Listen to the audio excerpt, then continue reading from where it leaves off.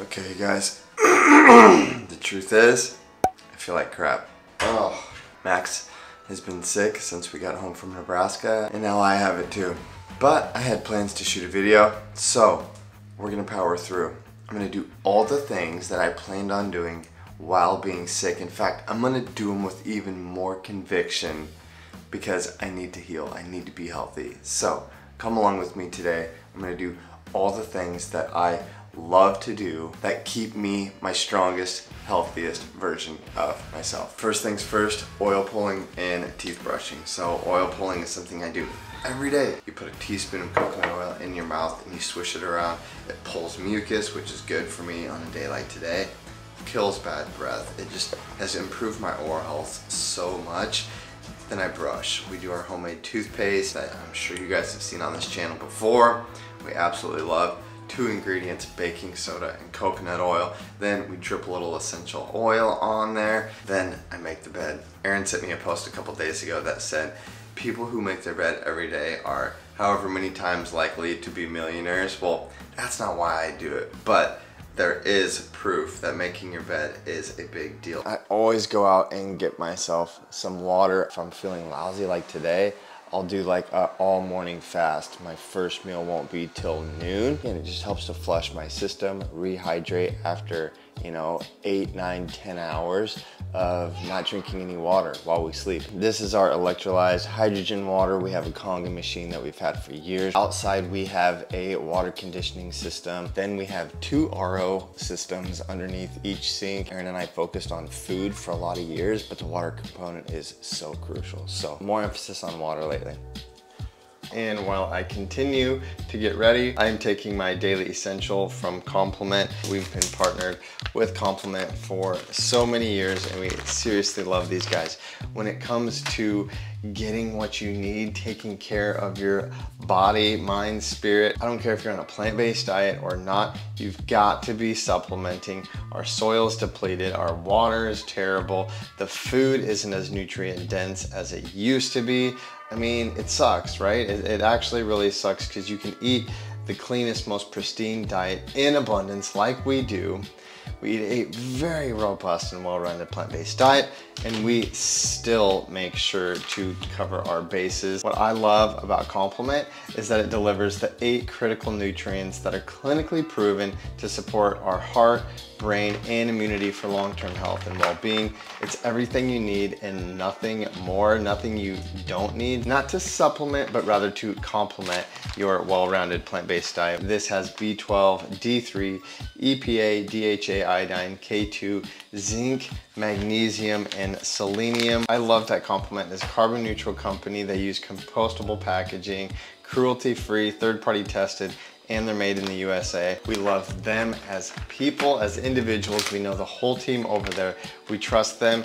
Most importantly, we love their products. I'm not just gonna say consider this, I'm gonna say go out and get yourself Complement today, especially if you're eating like we are. You can save with our unique code. I'll have everything linked below. Moving on into our guest bedroom here because I've got more interesting biohacking tools. Look, I've got a little salt lamp over there. And then I've got this bad boy right here. This is our red light machine. There's infrared light and near infrared light. The research behind red light therapy is just like outstanding. He used to do it before bed, but some recent information I just read maybe encourages more morning use than nighttime or evening. So I like to start the day with this. Obviously, I just want healthy skin. If I have back pain from some lifting or some yard work or something, I'll even turn around and I'll let it hit my back because again, great for reducing inflammation and all the things. Again, NASA has researched this and confirmed that the benefits are real and seriously worth it. This is something else that I seriously love, you guys. This is our prana mat. So this is just a small one that you stand on. I like to stand on this while I do my red light. So the idea behind this Accupressure is similar to acupuncture, but it's not actually puncturing the skin. Similar to like a derma roller, this stimulates collagen production. If you're adding stress or even like small amount of damage, your body responds by flooding that area with more blood flow in general, and it's gonna help you heal. There's like so many nerve endings and meridian lines that crisscross all over your body, but especially in the feet. While it's good for increasing your pain tolerance, similar to, you know, cold plunges, which I will be doing later also, I just like this one on the feet because I can kill two birds with one stone. I can do my red light therapy. I can hit all these meridian points on my feet, which I feel like helps to detox. You do a lot of detoxing through your feet. There's research that shows that laying on one of these mats for just a few minutes before going into something painful drastically improves your pain tolerance again. So doing anything that's difficult for you makes us stronger. While I did my red light therapy, I also did some deep breathing exercises on my mindfulness app on here. So you probably saw my belly getting big, you know, doing some deep belly breathing. Pushes the diaphragm up, which pushes on the heart, which slows the heart down. I mean, you can systematically, physiologically change your state. So it's understandably difficult to build a collection of biohacking devices like this, but start slow. You know, Erin and I have been at this for almost 10 years. Save a little money up and put it away for something cool. And these are the things that Erin and I value. How to untap, you know, your full potential as a human being. It is time to get some real sunlight. So I think I'm gonna sit here in the window, wait for the sun to peek through and do some reading. I've got 3 books here: Mere Christianity by C.S. Lewis, Messy Spirituality, and the 1 Year Bible, all right here that I've been kind of cycling through. It seems like all of this stuff that we're doing is just about like the physical body, like, oh, I just want to be healthy and strong and fit and all these things. It seems like it's very like me focused and self-focused and living to be 1,000 or not dying. Erin and I often get asked to go on podcasts. We actually have 2 podcasts that we're going on tomorrow, and we often find ourselves talking about how this way of eating and living is, yes, about healing the physical body, you know, being our healthiest and strongest and happiest. But what it really opens a door to is a deeper spirituality, right?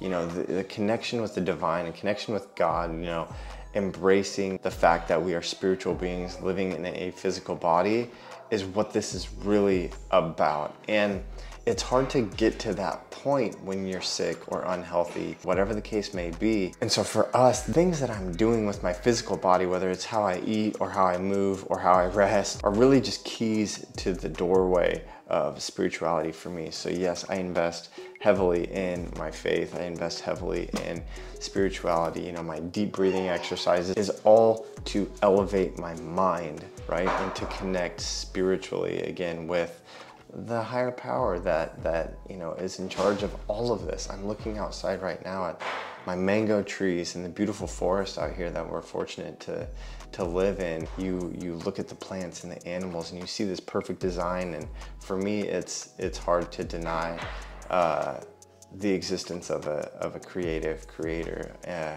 one who loves us. And then you read the Bible, right? And you read about this man Jesus who was a real man, who came and lived and walked and broke down the barriers of religion and really set people free and taught love. And I think that is like the coolest thing. It's the most important thing. You know, what Erin and I seek to do with this channel is to love people. We want to help people become the healthiest, strongest versions of themselves. So, you know, with me showing you how we live and all these devices that we use, it's by no means, you know, trying to be like, hey, look at me. It's about being like, hey, you should try this too. Understanding that in order to be the best version of yourself, you have to kind of be selfish a little bit. You have to go inside, you have to work on yourself, work on your body, and do all these things. And so that's, I guess, what this is about. It's more than just skin deep. It's not about appearances or even how we feel. It's about connecting with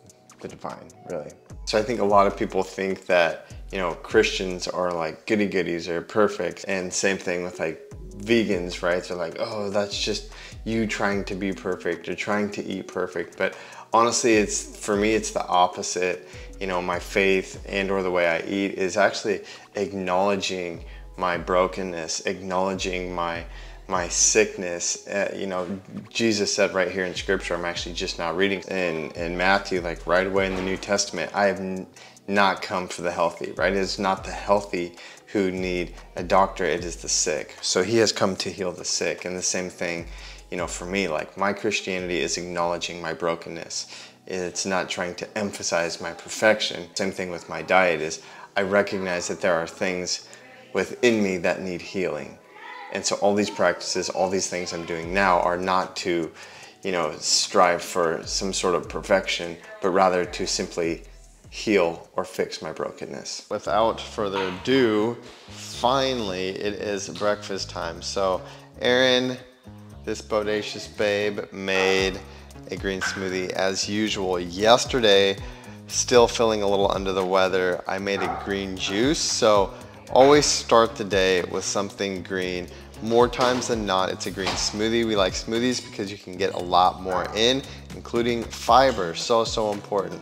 So big green smoothie, I'm gonna put some walnuts and some black mulberries for iron on top, and then I'm gonna take the kids for a nice sunny walk before I do a workout and in with my cold plunge. And my pre-workout, honestly, it's not a pre-workout. I've never been a pre-workout guy. It's like a fulvic acid, trace mineral complex, basically all the trace minerals that we aren't getting from our water because it's highly filtered, because it needs to be. So we're putting some good things back into our water.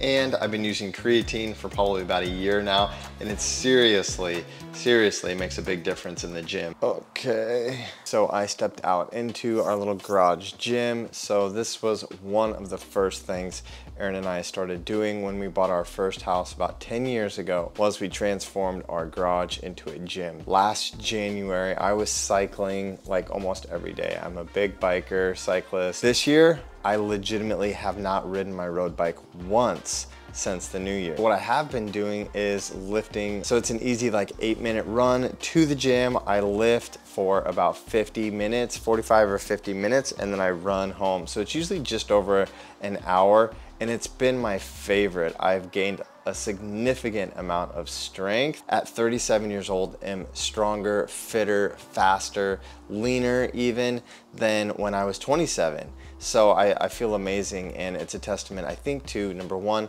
the way I'm eating, and number two, the way I'm training my body. So I do go through seasons where I'm doing a lot more cardio, sometimes I'm lifting, and what I have done for the last few years when I'm in kind of a lifting phase is full body workouts. I can go Tuesday, Wednesday, Thursday. I can go Tuesday, Thursday, Friday, Saturday. Like, it doesn't really matter. I just really aim to get 4 days of lifting in every week. And every time I lift, like I said, I spend about an hour doing so, and I lift my whole body. So I typically start with legs, move on to chest, do some type of back workout. Then I'm doing shoulders, arms, abs, etc. And again, I feel amazing. I feel like, again, the full body workouts, I'm actually hitting the muscles more often than just once or even twice a week. But yeah, almost every day or every other day is a good frequency, especially if you are a fast recoverer, which I most definitely am. I give my diet most credit for that because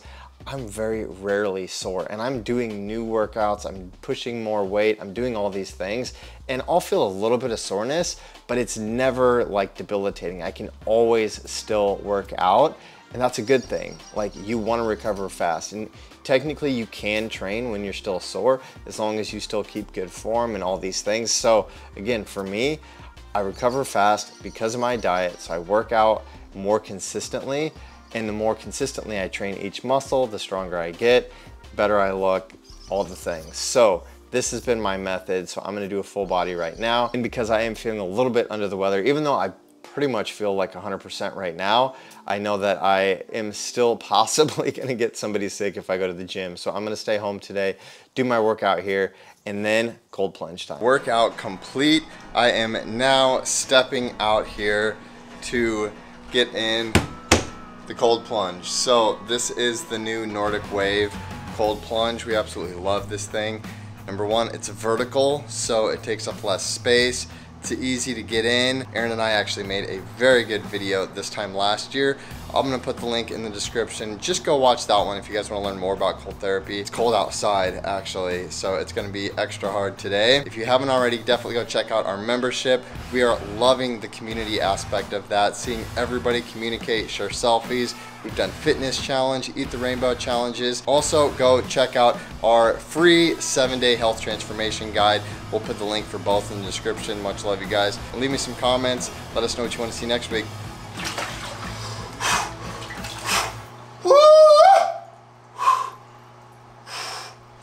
Woo! It never gets easy, guys.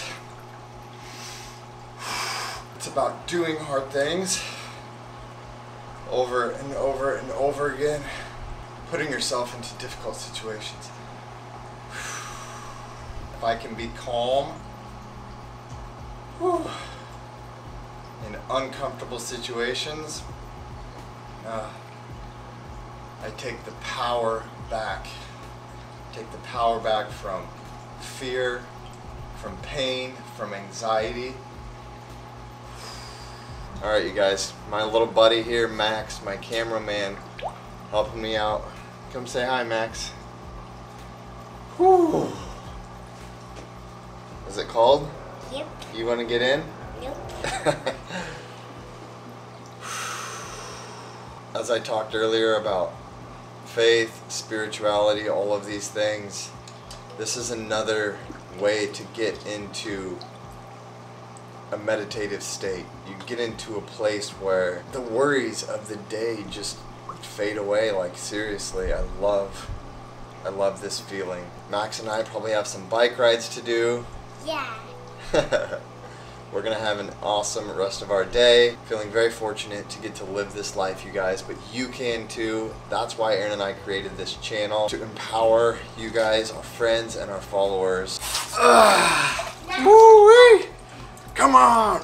Feeling strong in my body, like I can do whatever I put my mind to. I try to do hard things every single day. Much love to you guys. Hope you enjoyed this video. Bye. Say, do hard things. Do hard things.